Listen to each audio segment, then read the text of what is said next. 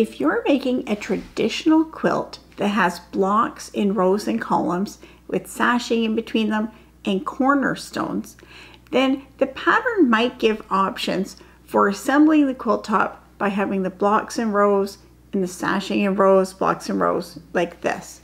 But I found a little trick with cornerstones that makes it easier to line everything up and keep everything together.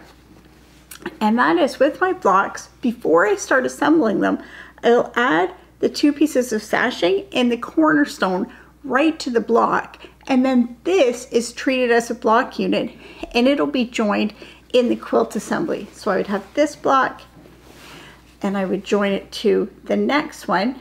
And you can see that there's the cornerstone all in the middle.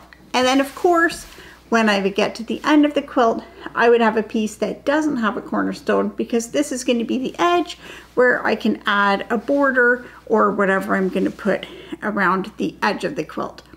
So that's a quick and easy tip for adding cornerstones into your sashing and getting everything to line up perfectly. For more quick tips to help you make beautiful things with quilting, pujaagi, and embroidery, be sure to follow Epida Studio.